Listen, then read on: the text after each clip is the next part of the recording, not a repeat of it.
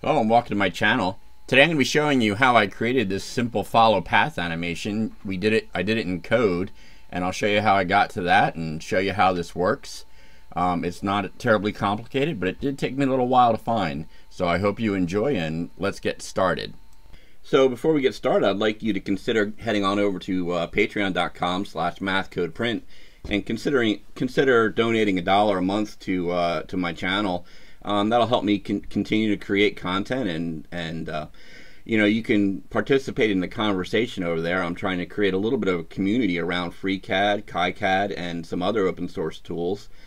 And I'm going to start posting all my social content starting at Patreon. The social stuff is a mess, so I'll try to organize it a little bit better. But that's where the conversation is going to begin, and I invite you to get in on that conversation over at patreon.com. Thanks, and let's get started with the video. One quick shout out I'd like to do before I get started is to the animation workbench. I think this is a great route to go, and let me bring it up here real quick. And it's actually have been recently re-iconized and probably worked on. I've had difficulty working with the animation workbench, but I've had results. So give that a shot first, because I think there's far more features, and if it works out for you, you're more likely to get a more sophisticated result a lot faster. Also, however, I do like learning how to code, so that's the route I'm taking for this. So let's get started. So let's get started by creating the path we're going to follow. I'm choosing to do this in Draft, but you certainly could also do it in the Sketcher workbench. All this macro requires is a valid edge. So let's go into Draft and let's create a new document. I'm going to show the grid, and let's pan out a little bit. So the first thing I'm going to do is I'm going to create a Bezier curve, and I think this is the one I want. There's one I like better than the other, and I'm just going to be snapping it to the nodes. Well, there's one I like better than the other for this sort of thing, and yeah, it's the Bezier, because I can kind of create a shape and I see it visually as I'm going. Doesn't mean it's better, it's just better for me for this. So now I'm going to create a couple of copies of this, so let's do that. So to create the copies, I think you could either just do, I'm just going to do C and V, Control C, Control V, and I should have a copy now. So yeah, I have two curves, and now I'm just going to rotate this. But to rotate it, yeah, let's make two copies. So I'm going to do Control C and Control V. I should turn my key monitor on. Sorry. There we go. And so what I'm going to do is I'm going to move to the front, and I'm going to set the working plane to the front. And sometimes it just doesn't go for me. Let's see, where is my working plane? Oh, there it is. Okay, good. Now if you just move the view and have this to auto, you'll be working from the front, but I choose to do it that way. And what I'm going to do is I've selected one of the curves, doesn't matter which one. I'm going to select rotate. I'm going to select the center it's going to rotate around, and let's do this so you can just kind of see. So I'm picking it by the line endpoint, and I'm going to take the piece the point that I'm going to rotate, and we're just going to go up, and we can get to 90 degrees by selecting the grid. So let's see, and then we want to rotate it. All right, let's do this one too. And I'm going to do the same thing. I select the piece, I select rotate, the center to rotate around, and then this basically the starting angle, and I'm going to get that with the end select as again, the starting angle, and then the finishing angle, which is going to be right at 270, but basically a 90. All right, and then the next is going to be an offset. So I'm just going to copy this one more time, Control C, Control V, and for this I'm just going to move it. So I'm going to grab it. All right, I had it already selected. Then I select move. Then I select the end of that wire and the end of this one. So now all the ends are touching. So now the last thing I'm going to do is rotate these 180 degrees. So I think I might be able. Now let's put the plane back on the top. So we'll do top,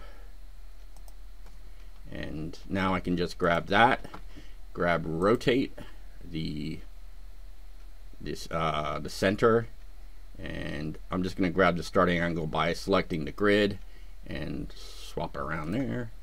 Do the same thing here, so we'll select it, select rotate, center point, starting angle, and ending angle. And I think that should be it. Yeah, so that's our shape. Now let's add a sphere and work on the macro. So I've moved into the part design workbench, or part workbench, I'm sorry, and I'm going to add a sphere, and that will be suitable for our project here, just a simple sphere. And now let's move into a split screen. So what I'm going to do is I have the report view down here, but I'm going to go into panels and add the Python console. And I've got it in a little bit larger font so you can see. And what I'm going to do next is show you how to use the selection tool to get details of each of these objects. So let's do that. So to use the selection tool with the object selected, and you can see it's highlighted here, I go to my selection view tab. If you don't have that tab, what you can do is you can go into view, panels, and do selection view. So with that selected, I can right click on it and send that to the Python console. So you see I got all the instance objects in Python of what I have selected. So my selection consists of a sort of a holder, the shape itself, and then the elements of the shape. So the first thing I'm going to look for is the length of the shape. So I'm going to do shape and simply length, and you can hit enter and enter again.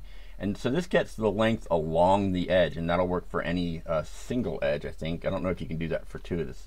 Well, at any rate, yeah. So for that object.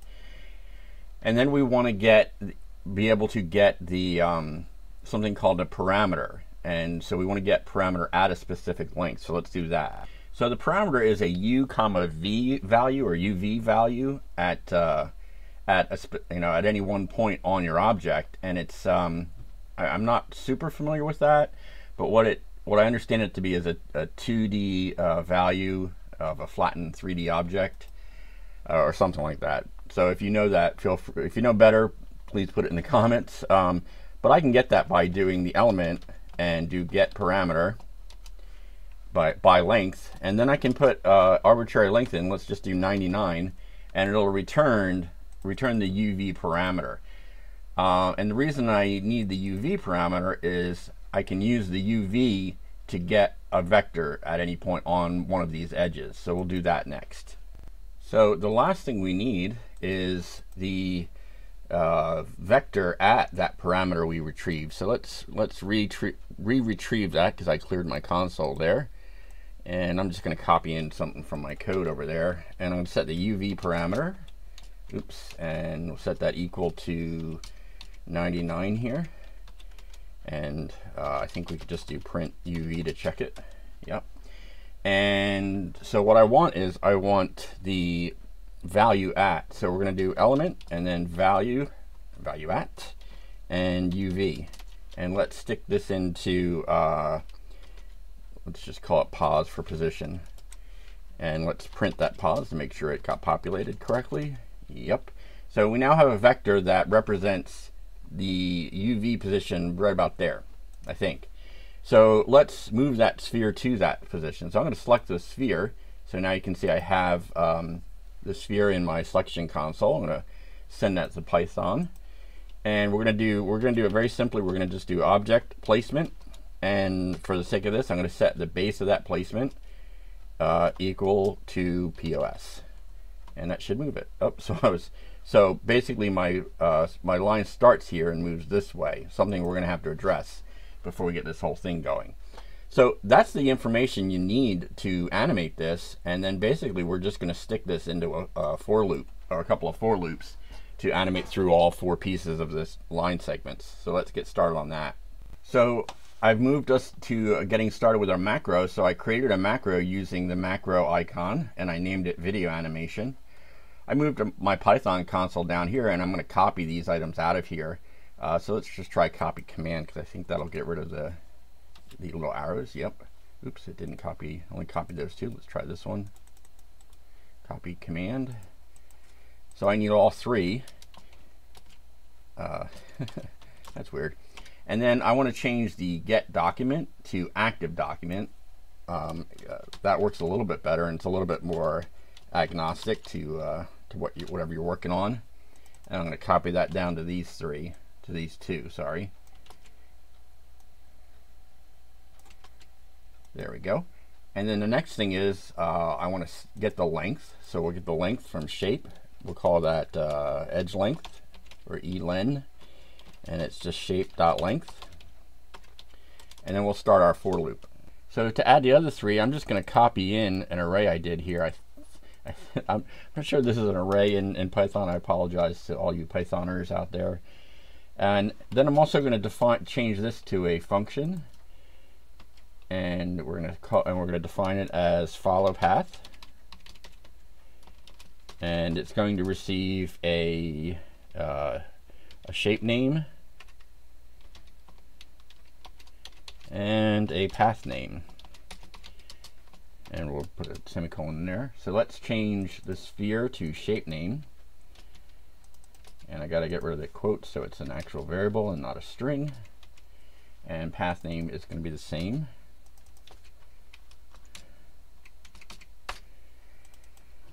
And get rid of, let's see.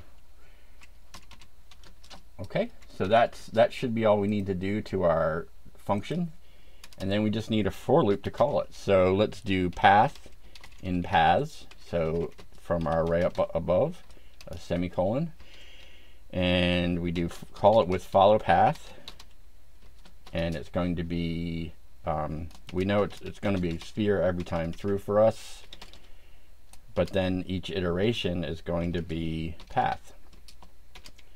And I think that should do it for the macro. Nope, what did I do wrong here? Unexpected indent. Oh, because I have to, nope, that's fine. Oh,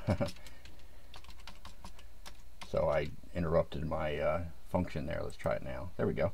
So now it's going to go through each path, but it's going to do something wrong. It's going to the starting point of each one. So we could either change the loop. Well, that one was okay. And let's see. So these three are oriented right. So all I'm going to do is I'm going to flip this. Let's try that one more time. So I'm just going to flip this guy around so it starts. So this starting point is over here. Yeah, because then it'll be fine. So let's do that real quick. Let me go to draft mode. Now, one thing you notice is these macros are blocking. You can't do anything else while that macro is running. So once that's finished, there. So now let me go into draft mode. And so I'm going to do, let me get my grid back, and let me go, sorry about my phone there. So we're going to go to the front view, and I'm just going to rotate this guy. I'm going to rotate it. We're going to rotate it around a center. So there's the center. I wonder if I can pick the center in this even. Nope. Oh, I'm snapped. Nope, I'm not snapped to the plane. Let's see where I can rotate that around. Actually, I'll just rotate it and then move it.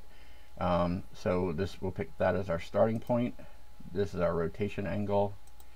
We'll rotate it 180 degrees using the grid. Then I'll grab it.